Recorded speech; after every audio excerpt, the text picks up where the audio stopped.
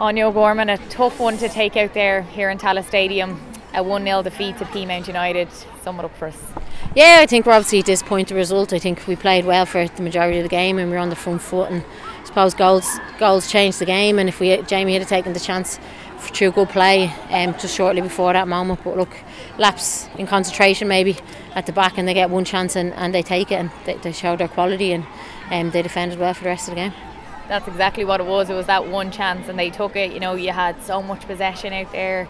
You had a lot of crosses into the box. They just didn't stick. It's frustrating, I'd say, at times when you're watching on at that. Yeah, it is frustrating, and for all the possession we had, I don't think we created enough chances, I suppose, but I felt our moment was coming, and the goal was going to come, and there was just a turning point in the game, and obviously credit to Peamount for taking their opportunity. That's it. And for you, was there an extra maybe edge to the game, or what did it feel like coming up against your old team? I don't think so. Like, obviously we've gone to Greenogue already out in Peamount and got that one out of the way, and I just think when you're going out to play, you're just focused on the game and focused on your own task, and I hope that's good enough to get the result, and unfortunately it wasn't today. Yeah, it's a great occasion here today, you know, a record attendance for the league. You could see it here, the atmosphere, you know, it's not always the way. Yeah, it's brilliant. I think it's obviously a nice place to come, playing Tallaght Stadium. It's been brilliant, and all the kids out, it's great, and getting autographs and pictures and just go show where the game's grown to, and that means a lot. Vera Powell is here today. She's obviously having a look, maybe last chance for some home-based players. You're obviously on the squad, the training squad, starting now on Monday, the camp. How are you feeling about that? Yeah, good. Obviously looking forward to getting it back in with the girls as the excitement builds, and just focusing and preparing for the World Cup. How has it been preparing? Obviously it's something that you've been thinking about for a long time, and now it's nearly here. Yeah, thank God it's nearly here. Yeah, I think it's in the back of everyone's head constantly, and every decision you're making, probably your daily life, is all focused towards the World Cup and preparing for that moment, and yeah, just looking forward to getting going on Monday. And what about your friends and family? Are any of them able to go? Yeah, partner James is going out, my mum and dad, my brother and his wife-to-be, they're going out with honeymoon with their 2 kids as well, so yeah, it's going to be really exciting. And what about your little one? Yeah, he's going, yeah, so he's booked to go, yeah. So. Oh, that's amazing. Yeah. It's good to be able to share those moments, like getting to a World Cup and being able to bring your son along with you. Yeah, it's brilliant. I think it's really special as well, so fingers crossed all goes well in the next few weeks and I'm on the plane as well. Yeah. And today as well, Lauren McCabe, she was on the bench for Rovers. I seen Katie McCabe was tweeting first time that she's been on the bench for the seniors. It's massive to see that as well for the young players coming through. Yeah, it's brilliant. I think there's a crop of really good talented players coming through at Rovers, and it's great that the likes of Lauren gets her opportunity to be involved with the squad, and a player with a bright future. Yeah, absolutely. And Katie's going to join the squad now the 19th of June. Yeah, so I think she's coming in after the Zambia game is the plan, so obviously needs a bit of extra break after the season they had with Champions League football, so looking forward to the group being together and all systems go. Brilliant, Aine, thanks so much for your time. No worries, thank you. Abbie Larkin, hard luck out there, a tough one to take here at Tallaght Stadium. Yeah, it was tough, to be fair. We're obviously playing the league champions right now. Peamount, they're on top of the table. We knew it was going to be a tough game, to be fair. First half, I think it was just back and forth, honestly, a bit of ping pong, and then the second game we definitely got into it there, and I feel like we were actually going to get a goal at one point. Obviously we had a few chances, we didn't get them, but I mean that's part of the game as well. They got their goal, and yeah, it hurt, to be fair, when they got the goal. Yeah, you had a lot of possession and their goal just came from overturning the ball, and they just got that one chance and they took it. It's a tough moment in sport when things like that happen. Yeah, it's mad. Literally takes one chance to get it, and they get the goal. They obviously punished us for it. But I mean, it was tough, and I think we did perform well as a team. Honestly, we're a new team coming into the league, and I think some teams are fearing us. We came out here not having pressure on us because the pressure was obviously on Peamount, and I think, yeah, it's just one of those games, though, isn't it? Yeah, what's it like being the new team in the league? I think it's good. Obviously, they had expectations on us being like the new best thing, because we obviously have some great talent in our team, from young to middle-aged like girls. And I just think, yeah, they had high expectations, and I think we're fulfilling some of them. I think we're playing well. Obviously, as a new team, especially, I think Peamount came out here probably, I'm not going to curse here, but they were probably like shitting themselves coming to players. But I mean, I think we gave them a good ball. Just obviously the goal shouldn't have been in. Yeah, that's it. And there was a little bit of an extra edge, definitely, I think, for supporters as well. Obviously, with the likes of Anya and Stephanie, obviously switching over to Shamrock Rovers as well. that brought a little bit of an edge to the game too. Yeah, no, of course. Obviously, Anya and Steph, they're experienced players, and even in training, we're learning a lot from them. Like the young players coming in, they're learning a lot. And even when I first came into Rovers, obviously I was playing with Anya before, with Ireland, and yeah, she's just good experience. Like you just look up to them players, don't you? It's just it's a good team because it has experienced players, and it has also new players coming up, and the new players coming up are phenomenal, and they can keep up with the experienced players, and that's what we need in the team. And I think obviously going on forward in the second year coming into Rovers, I think it'd be so good. Yeah.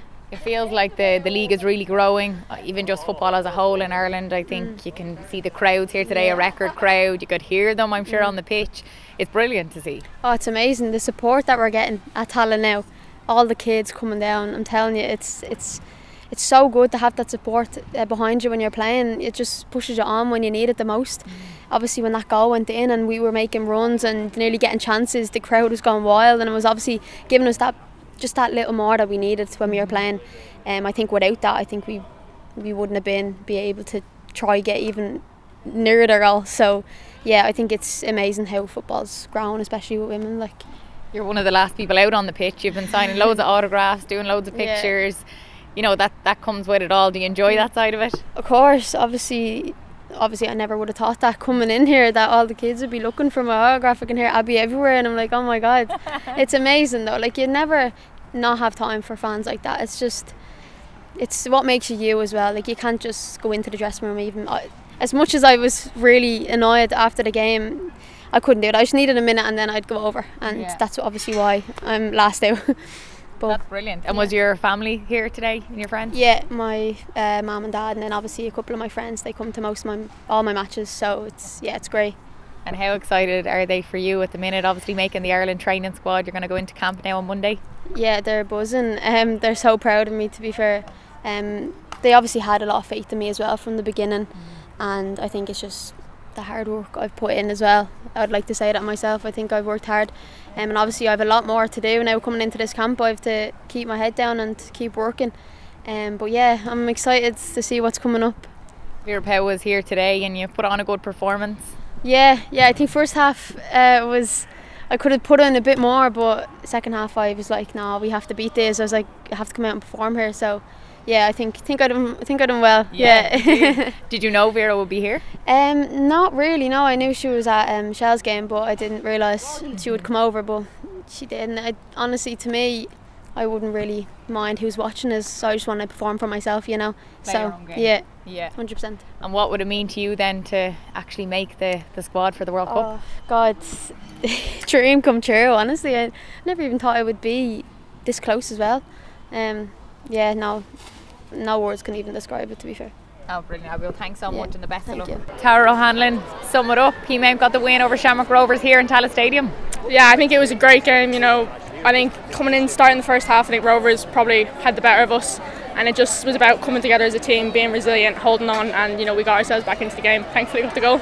Yeah, I was just speaking to Erin there, and Shamrock Rovers, they had a lot of the possession throughout the game, but you really just took your chance when it came.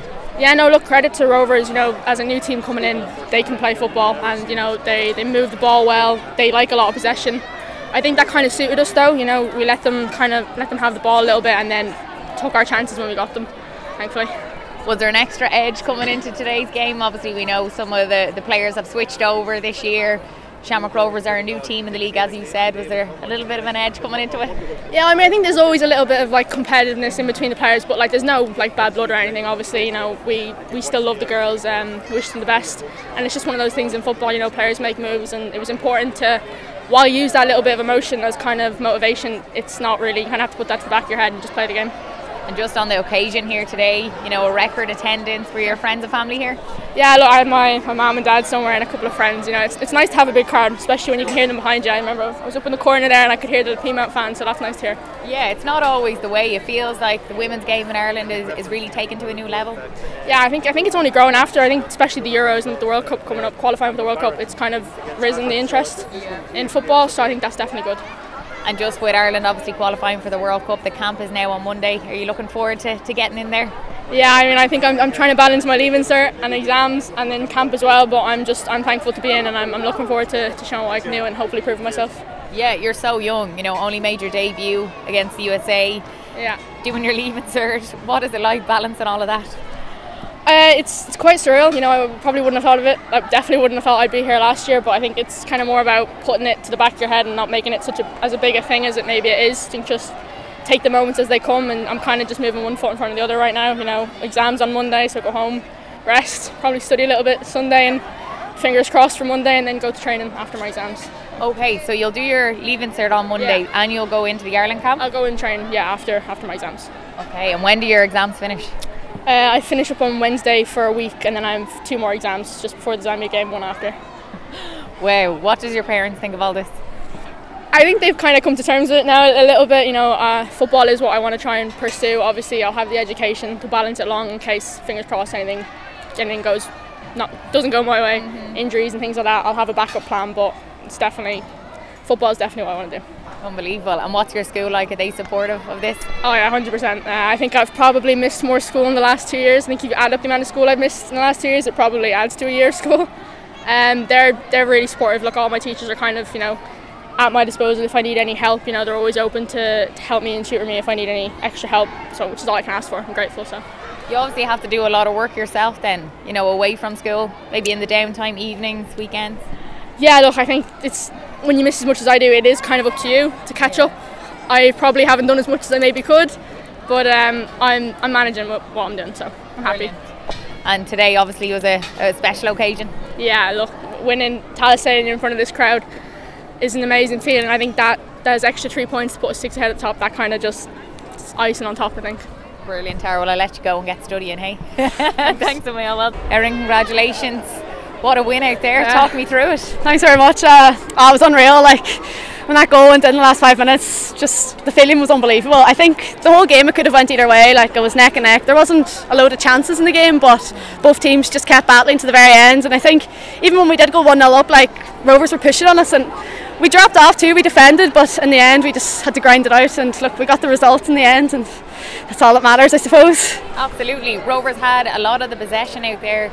Peamount just stayed positive though, and you took your chance when it came. Yeah, 100%. I think we didn't start the best. Like, the first 20 minutes we were probably all over the place, but we knew we could still get into the game, and I think the last 15 minutes of the first half we started to become ourselves. We got used to the surface, used to the big pitch, and yeah, at half time then we just kicked on. We knew we could do it. How does it feel to be still sitting top of the table? It feels amazing, like, and to have that extra boost now, I think 6 points, it's amazing, like, and we just have to keep pushing now and take each game as it comes. Yeah, it seemed like this game in particular, it meant a lot. There was a lot of anticipation around it. There's a record crowd here at Tallaght Stadium. It just felt at that final whistle and seeing all your reactions, it really did mean a lot. Yeah, like, the crowd here, it's unbelievable, especially for like a women's game in this league, and to see all the young girls out here. And look, the Rovers players are still out signing away, taking pictures. We were out taking pictures. I think in the last 15 minutes we could hear all the young ones shouting Peamount, and you could feel it on the pitch, like, you can feel their support, and it's amazing, like. It feels like the women's game has taken to a new level now. Obviously we know off the back of the Republic of Ireland team qualifying for the World Cup, but it really, you can feel it around the grounds. Yeah, every game the tents are getting bigger and bigger. Like, look, today the stadium's packed with people, and obviously the World Cup's coming up as well. It's huge. Vera Powell was here today. I was sitting not too far from her. She was obviously having a look, maybe a last chance for some home-based players to make it in the squad. You're going to the training camp from Monday now. How are you feeling about that? Yeah, I'm delighted to be in, and I suppose it's another chance to keep pushing now. The final squad isn't named yet, so it's just to train hard now in this preparation camp and keep pushing. How did you hear that you made the squad? Yeah, so Vera rang me, and it was amazing. Like, it's really unexpected, and to get that news, like, to go home and tell my family, everyone was just over the moon. Yeah, did you give them a call or did you go see them in person? I give them a call because they're all up in Donegal, so they're a bit far away, but yeah. Oh, brilliant. So it's a massive opportunity for you. Yeah, huge opportunity. What would it mean to make it to the World Cup? It would be unbelievable. Like, you dreams going to World Cup as a little girl, and to be there, we just couldn't describe it. And just about this Peamount team, what's it like, I suppose, playing on this team alongside the likes of Karen Duggan, players that have been around for a long time? Yeah, this team, it's just incredible. Like, the girls, everyone out there is playing for each other. They're not playing for themselves, they're playing for each other. And to have a captain like Karen Duggan, who wants it probably more than anyone, it's class to play underneath someone like that. Brilliant, Erin. Thanks so much for your time. Thanks a million. Thank you.